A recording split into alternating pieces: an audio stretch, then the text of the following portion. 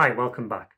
In the first part, we started to look at custom symbols, and in particular at the data import type symbol. In this part, we now start to look at the second type, which is the calculated or synthetic version. So let's take an in-depth look at this now. Now for this type of custom symbol, no data import is required at all. Instead, the price data is generated automatically based on one or more existing instruments that are provided by your broker.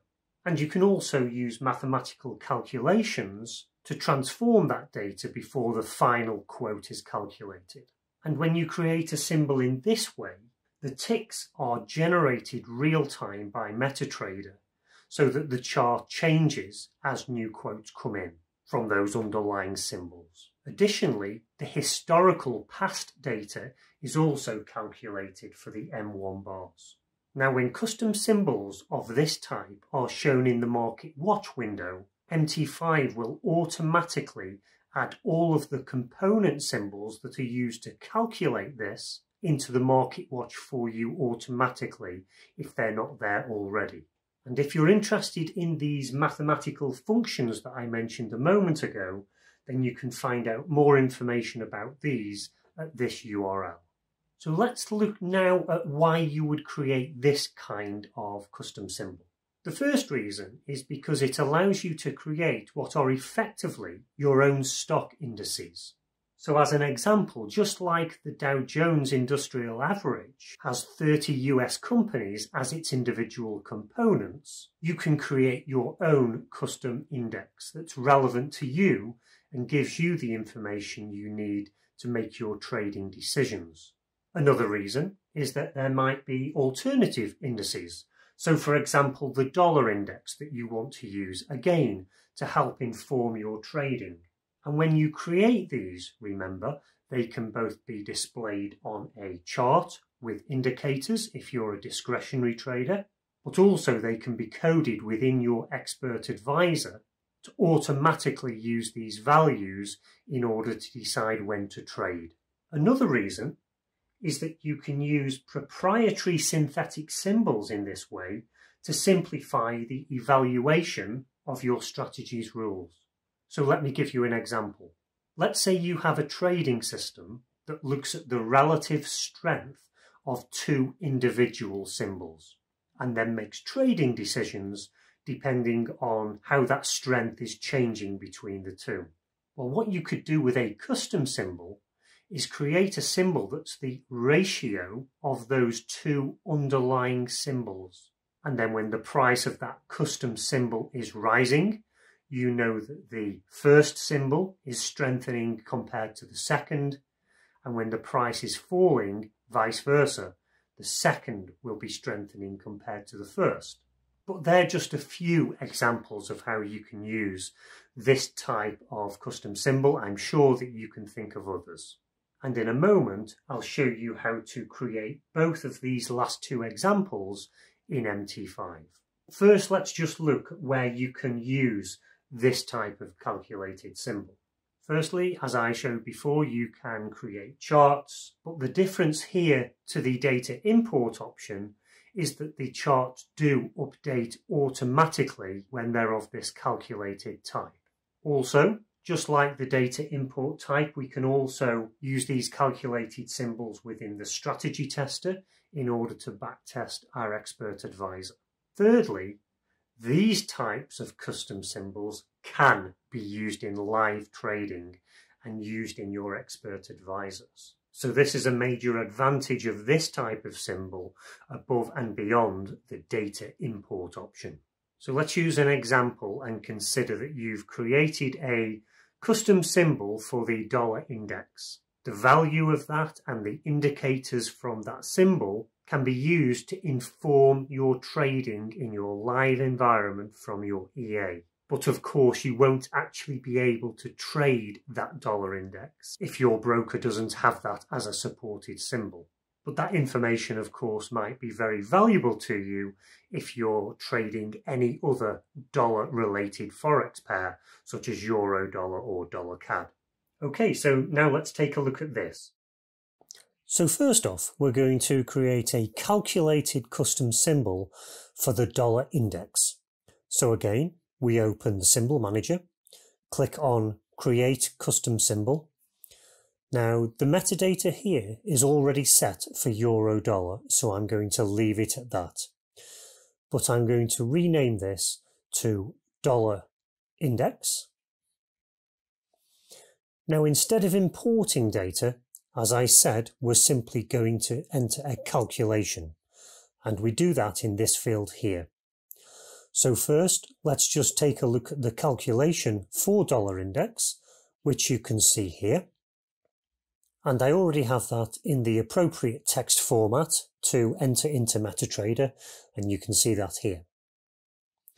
We just paste this into the calculated field and click OK.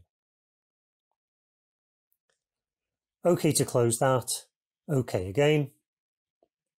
We can now see that in our Market Watch window, and if we open up a chart, we can see that the history has been automatically generated for us. It's currently trading at just over 92, and so just to make sure that that's correct, we can compare that with an online quote, and we can see that yes, it is currently trading at 92.3. So it really is as simple as that. Now the second example I'm going to use is where we look at the relative strength of one symbol against another. So we create a new custom symbol. Now I'm going to copy the metadata here from the Dow Jones so that the trading hours and so on are all set for this custom symbol. But there's a couple of things I'm going to override. So that's the number of digits that I'm going to set to 5, because remember we're looking at a ratio here which is calculated from the Dow and the S&P. So whereas the WS30 symbol doesn't have any decimal places, we must ensure that we have them for our custom symbol. And also for the tick size, I'm going to set this to 0.00001 so that that appears correctly.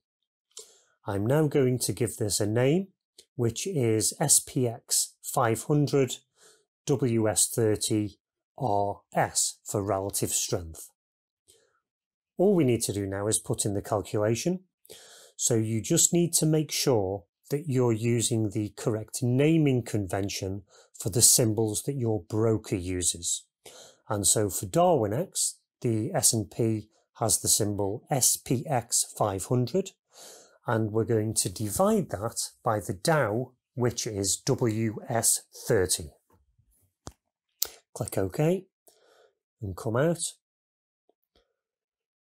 We can now see that appears in the Market Watch with live price quotes coming through.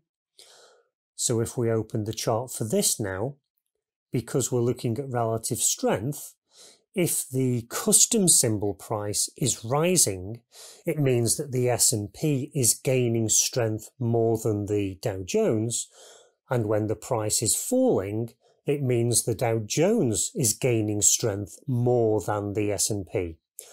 So as I said before, this is just an example, and I'm sure you can come up with your own ideas for custom symbols that will be relevant to you. Okay, so hopefully all of that made sense. I just want to cover a couple of points now in terms of gotchas that you need to be careful of before we finish off for the day. The first point is to make sure that you set the symbol specification, so the metadata associated to the symbol, before you import any data. There are certain data items in that specification list that if you change them after the data has been imported, your data will get deleted. So when you create the custom symbol, the first thing you want to do is to copy the data from an existing symbol, make any changes you need to, and then and only then import your data. Secondly, make sure that you don't use the same name for a custom symbol as used by your broker. Even though custom symbols are stored in a different path in the symbol manager, so they're all stored within the custom folder, this will still result in your custom symbol being deleted if it has the same name as a broker symbol. Next, if you're creating a custom symbol that represents a symbol that your broker has, so let's say you're creating a euro-dollar custom symbol. In terms of the naming convention of that, always start the name with euro-dollar or whatever your broker calls that symbol. And this is just general advice from MetaQuotes, so that if you backtest using that symbol, the margin calculations, the profit calculations, and so on will generally be more accurate because they will take the up-to-date versions from your broker's symbol. And the final point here is that you will not be able to use the MQL5 Cloud Network with a custom symbol. Okay, so that brings us pretty much to the end of this episode. I hope you've got some value from that. But before you head off, please do remember to give me a thumbs up and also to share a link to this video on your social media feeds and also any forums that you engage with. Furthermore, remember that this episode was put together because of a request from a previous video, and so if you have any requests, please do put them in the comments section right below. That's it for now. Thanks for your time. I'll see you next time, and trade safe.